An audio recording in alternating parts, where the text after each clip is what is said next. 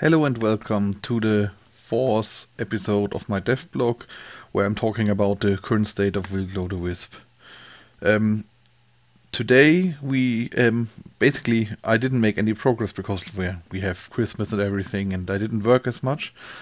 So what I decided to do, instead of giving you a status update, which basically is non-existent, or at least almost, um, I will talk about a little bit how I'm handling some coding aspects in Wisp. So this time around we will go into code. So just as an um, whatever spoiler or not spoiler, as a warning, I guess.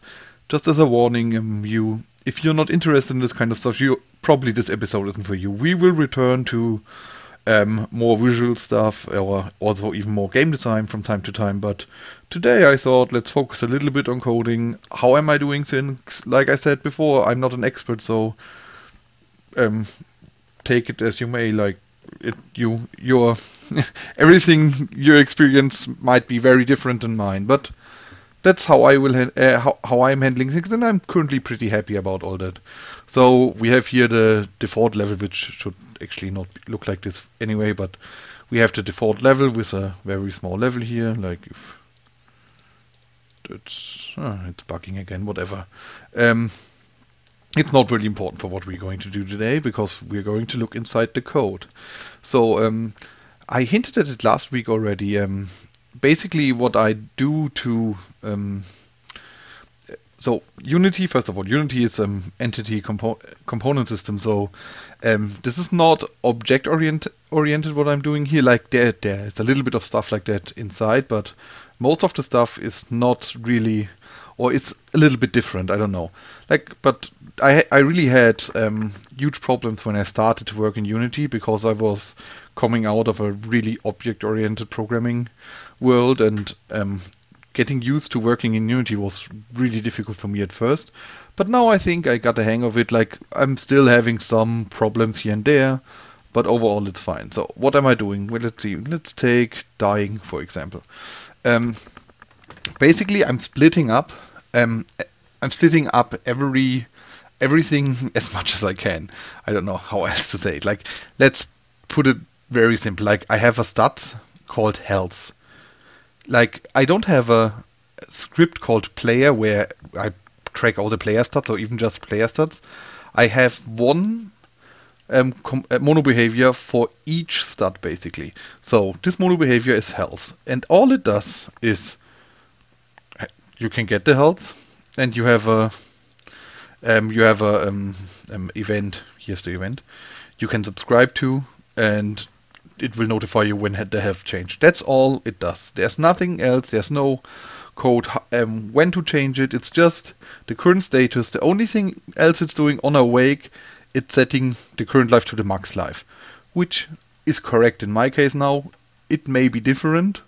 Then maybe you either need more scripts or anyway. But for me right now, when I start a level, I'm always at max life. So this one is fine. So okay, that's what health is doing. So to set the health, I basically have another script, which is it's even open here. It's called deal damage. Deal damage.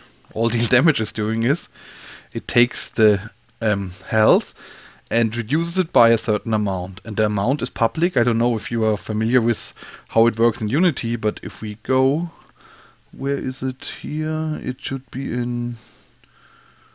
No, I don't know.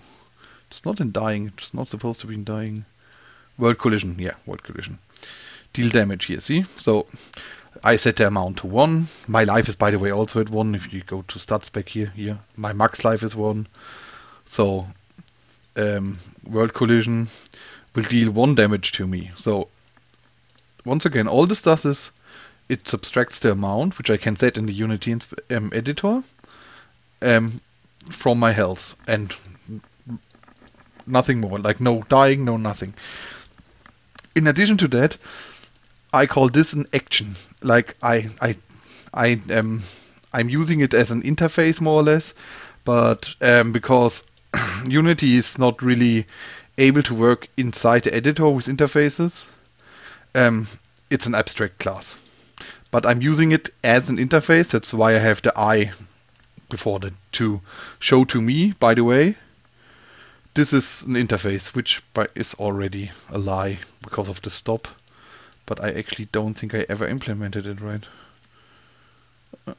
Yeah, by iTrigger. Like, this was just an idea I added later, so it's no longer an interface, but the idea is still the same. You usually you will just, let's ignore this line for now because this is a little bit more advanced, and like I said, I'm not using it only in the triggers, and I don't think I ever used the stop actions, so I'm fine there, I think. But I can explain later what this does. Basically, I'm defining, like, if you are familiar with an interface. If not, I can explain to you, like you have to have some knowledge about programming, otherwise you will go nuts in this devblog today. But basically, this is just a contract saying everything that is derived, now we are back in object-oriented stuff, from this needs to implement an execute method. If I go here to implementation, this is, by the way, resharper. Don't try to find it. If you don't have it, you cannot use it. You see, like, there's a lot of actions I have, and all of them have their own implementation of this execute method. So if we go back to deal damage, this is marking that it is overwriting from the derived from the or the parent whatever type, and the execute, all it does is what we had before. The current life is subtracted by the amount, but you can do anything else here as well. Like if we go to another implementation, let's go back, go to implementation, whatever, let's say, what's easy? Quit, application quit. That's an easy one. So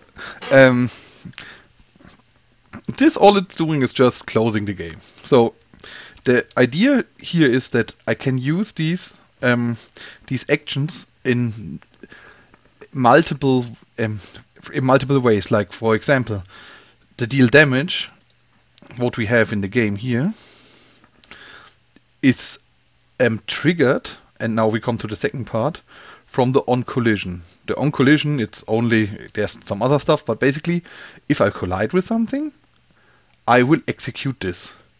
What this means is, first of all, on collision can have any number of actions attached to it. Like if we get to something a little bit more complex, like dying, you will see here, dying will trigger a lot of stuff one after another. This will be executed from top to bottom, like element 0 first, and so on and so forth. So it's not important how this is triggered, but we will come to this later. But so the first great thing is, because I have an abstract class, all I'm saying in code, then in the on collision, let's go to the on collision code. You see, it's most of the stuff is really easy. So I think you will be once you understand the concept, it's not a lot of coding. So on collision is, all it does is it's calling execute actions. I should do it like this. I have still some problems with layering in particular collisions, but that's, for now you can ignore that there's no layer check. Here's the layer check, and here's also debug logging stuff, but the layer check isn't done here. Anyway, so basically these execute actions is part of the trigger abstract class. I shouldn't call these I anymore. At the beginning I was always using them as interfaces, but now I'm using them more as abstract classes. This is not even an abstract class, so whatever, I don't know what I was thinking there. That's actually really bad. Anyway, I will rename this later. I will just write a comment here to do rename the I stuff. It's not correct. Yeah. So I have an execute and a stop actions. So all it does is calling the execute and calling the stop on the actions themselves. You saw that every action needs to have execute and the stop. So let's go back in here. You see, it needs to have an execute, and the normal stop is doing nothing. if it's implemented, it will do something, but that depends on the action we have. So we have these execute actions here, which is just going over the list of actions we have here and calling the execute method. The execute method can be anything basically. It can deal damage, it can quit the application, it can whatever, disable the mono behavior, whatever you need, it can basically do. The only restriction you have is that the action itself needs to know everything itself. So at least that's how I'm handling it. I don't know, there might be different approaches, but so if we look here in some more advanced stuff, let's see, load level is too easy, right? Go up, what's going on here? Play audio clip, disable, oh yeah, let's go disable, let's do this. Basically, this action, what it needs is, it needs to know if it should set the rigid body to kinematic, if it's true or false. So the reason is to set it to true, you so basically you may want both cases. Sometimes you want to set it to kinematic and sometimes you want to disable the kinematic setting. And you need to know which rigid body we are talking about. So there are different approaches for this. Like basically you could say like you're always in a certain hierarchy, and so you can say, well, I'm always getting the rigid body from the parent because I'm always below this. What I decided to do is, well, what I usually do is, I will usually have, if we open this, I will usually have a public variable. This is just because of Unity Inspector stuff. I usually would do a property, but I decided to use public variables in Unity. It doesn't make a lot of sense in Unity to use properties, because like you can cheat stuff that it's still, you can still see the private fields and then you can still use properties for public access, but the entire point of a property would be to restrict access so that nobody can get or do something when it's accessed, but the inspector itself will not run the property itself. It will just set the variable. So it's kind of self-defeating, and I don't really understand why I should do it, so I'm always just doing it like this. Anyway, like you might disagree on this, and the same is for iskinematic. This is kind of an easy example still. If we get to a little bit more complicated stuff like boosting, maybe where is the like I just splitted all this up for you so it's easier to see. The input is to boost. So boosting has a force multiplicator, the time offset when it should end, and the rigid body, which is still kind of easy, but like you get, I think you get the idea. Like you need to have all the inputs that are needed for you here. For example, the boost is kind of breaking this a little bit. So if we go into the boost, like I know it's not, I'm breaking it basically here because this is just a trigger. Oh, this is a trigger, not an action.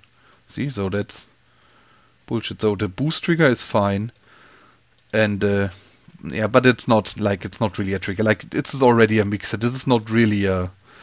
This is like a bad example. Like I'm breaking it here because I had some problems with how to get the stick direction through the rigid body and to the boost, but like it's solvable. I need to clean this up as well. Like still in development. I'm really sorry. That was a really bad example. Let's go over whatever. I don't know. Like okay. Anyway, so what I was trying to say is like you need to have all the variables that might change dynamically or anything need to be another script or another stat or another anything, so you can always reference them.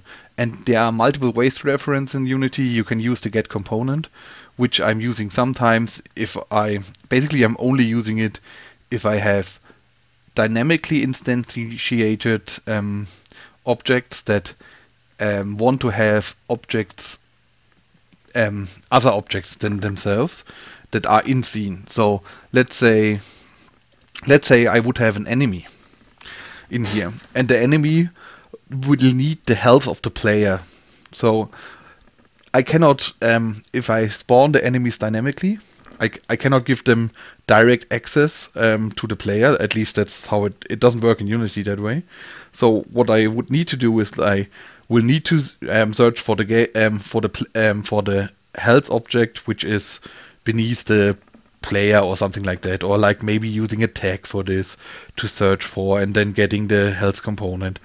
Like there are a lot of ways that what you can do, but I will need to get basically the health component of the player. Another way would be to check them to get the game object of the collision and then get the health component of that game object. So that's usually how I would do it. I would say like if I shoot something, I will have a raycast hit, or I don't know, like just a collision, and then I will get a game object, and then I will check if the game object has a health component. If it has a health component, I will do my stuff. If not, I will not.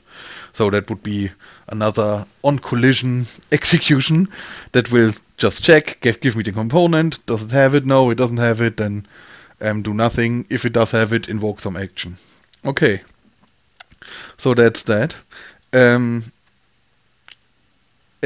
you can see it in action is basically, let's go back to dying to have a little bit more complex example where you also see like some of the problems I have with it. But like I said, it's not perfect, but I think it's really good for me right now.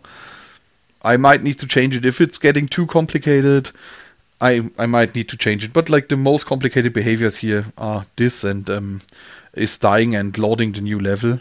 Loading the new level is even a little bit more complicated, and that's why I will not go into this here. But I think this is a decent size behavior. Let's say it's like behavior overall. That's the dying behavior. So what happens on dying?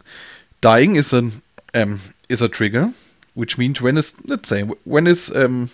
dying triggering. Dying is triggering when the current life is lower than 1. How does it get notified of that? It has a reference to the health component, which we dragged in, and we subscribe to the health changed event. As soon as the health change event is fired, it will pass the current life.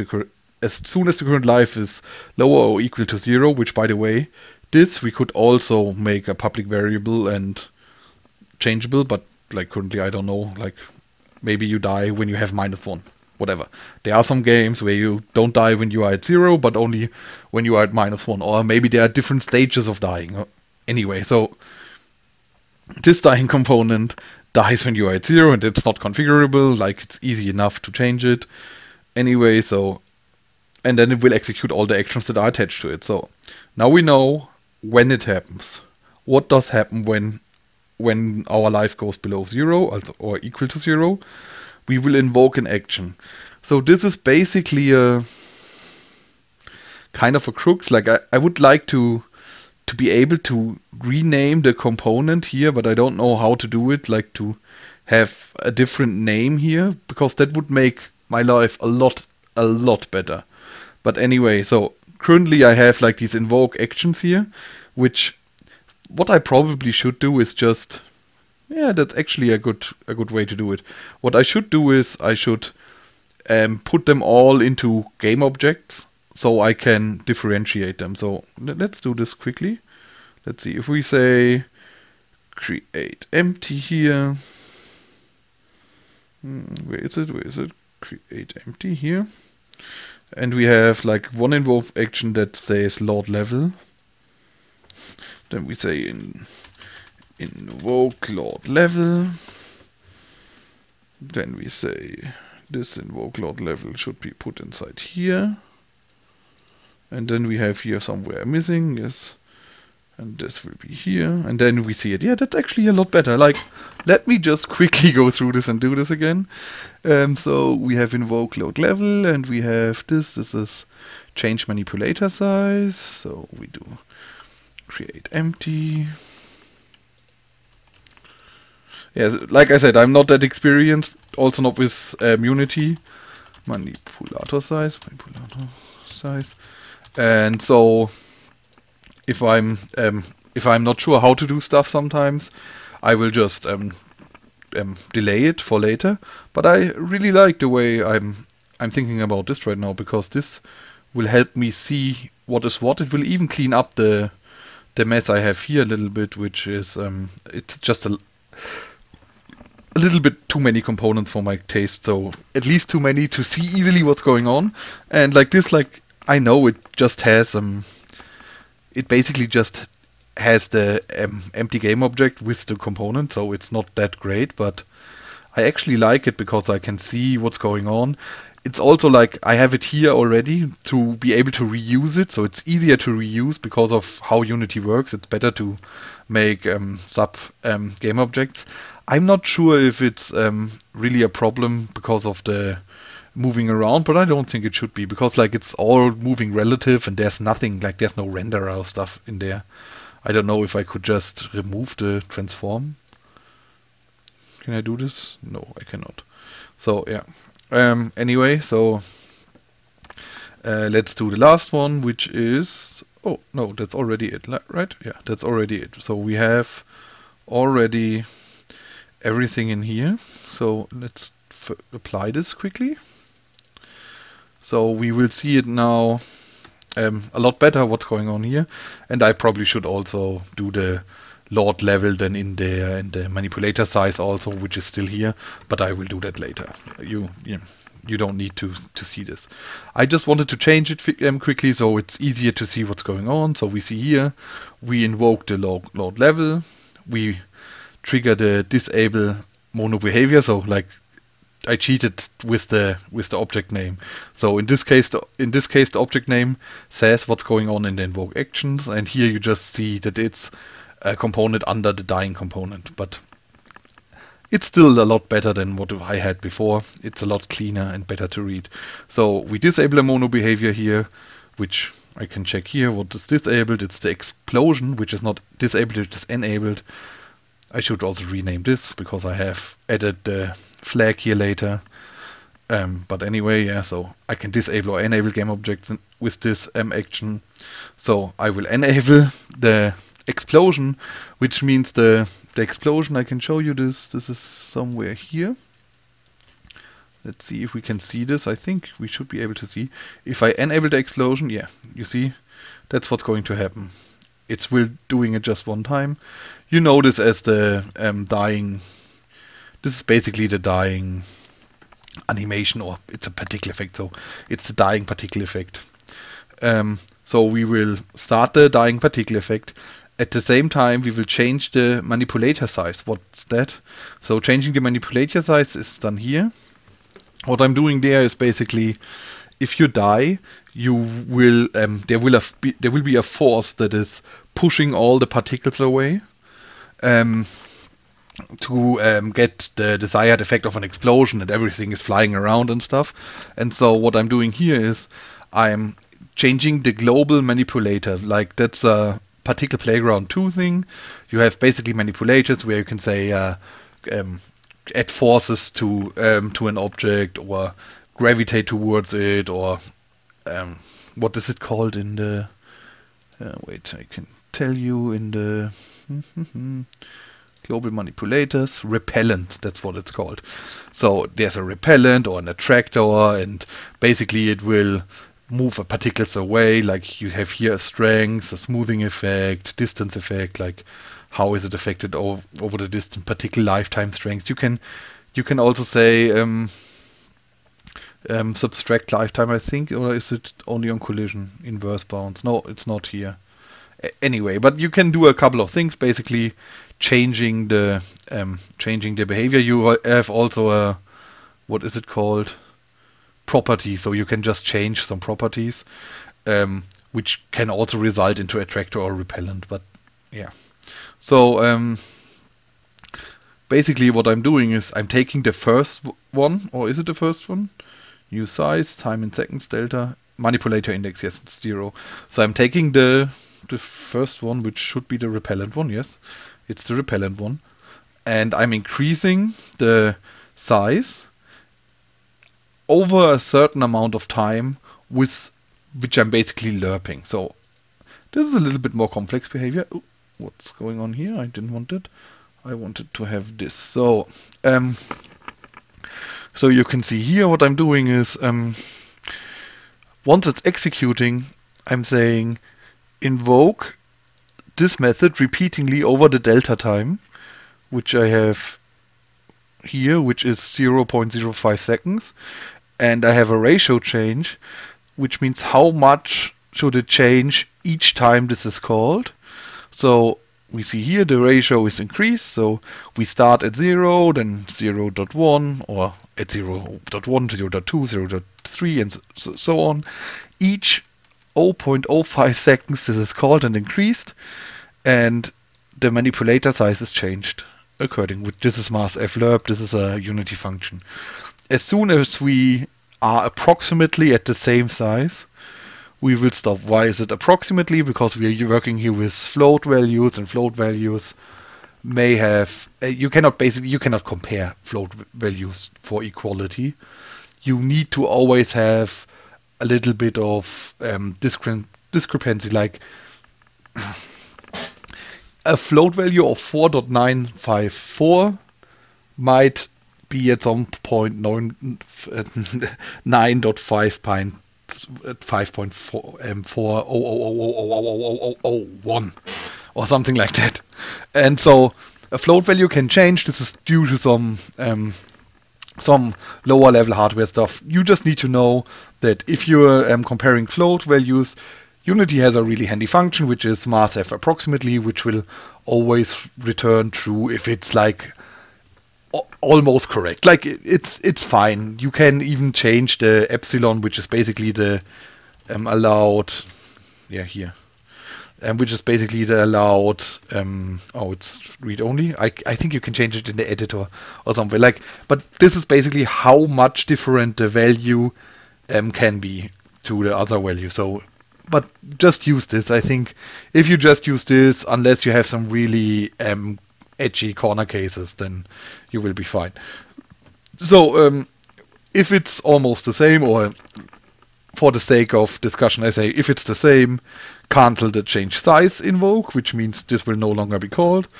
And this executing is also set to false, which is important because if we call this multiple times before the execution is finished, it will just ignore it. Why did I do this? Because it will get really messy and really complicated if we change the size and then we change the size again and again and again, and like it's how do you get back, and everything is a little bit more complicated then. And so I decided I will only need this to run through once, and once it's run through I can do other stuff, but for now I just wanted to run through and not do anything else. I can still cancel it at any point, but that's another thing, because no, I cannot cancel it here anyway. But in theory I could provide a method to stop it, but like I said, I don't really need it. So let's go back to Unity. So the next thing we do is changing the manipulator size. By the way, if the invoke stuff, I did forget to mention that, also has a time in seconds.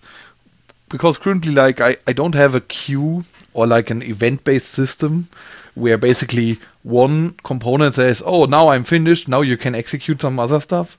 So I know it's not the best thing, but like for me right now it's good enough. I'm basically timing this because like most of the stuff I'm doing, like if you look at dying here,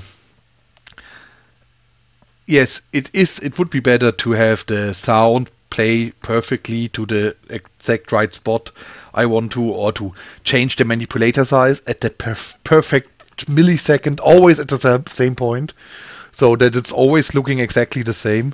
But the thing is, first of all, the particle effect always looks different anyway, so you might not even really notice it, and I don't really need it. It's not that bad if sometimes the particles are overlapping a little bit of some of these. Like it's actually a little bit logical even. Like so if we look at the effect I'm talking about, I hope I'm not crashing here, because that sometimes happens. So I just want to see. So I don't know if you saw that, but what happened is the particle effect, the explosion effect, comes, and at the same time all the particles are pushed away. So, or not at the basically even not exact at the same time, because it looked a little bit weird when I first did it. The problem was that I changed the manipulator size over time, and I want to invoke some other stuff also after some time. So the load level, for example, here is called 1.8 seconds after everything started. Like, it's not really important if it's 1.8 or 1.5 or 1.4. Like, I left a little bit of time at the end so that the entire explosion is shown, you see some other stuff, and for now you're always getting back to the start of the level, which is exactly the behavior I want to. But it's not really important. Like, the timing here is not a real issue. You just need to leave a little bit of a buffer, basically, so that you always will see the entire effect. The same goes for change manipulator size, which is invoked in 0.2 seconds. This is just due to the fact if I started directly, it looked a little bit weird. The explosion itself needs a little bit of time to get out, and then I can change the manipulator size and throw all the what are they called? Whatever the obstacles, the rectangular things, to just move them away. Yes. So what else are we doing? We are disabling the background and sprite renderer. This is because if we let the sprite renderer inside, like the sprite renderer is basically in here somewhere. I don't know, where is it? I don't see it. It's not in here, and that's why. Background here, background and whatever. I don't see it right now. Point, background and point. Point, really? That's not a nice name. Anyway, I'm having these two sprites, and once the explosion starts, it's important that these two are gone, because it would look really weird because what I want to achieve is, I want to have an explosion where it looks like the player object, the player point, is blowing up and exploding and moving everything away, and like I cannot have the green point staying static in the middle. So that's why I'm disabling this. What else am I doing? Yeah, changing the rigid body to kinematic. This is because, like, at the beginning when I died, I had problems.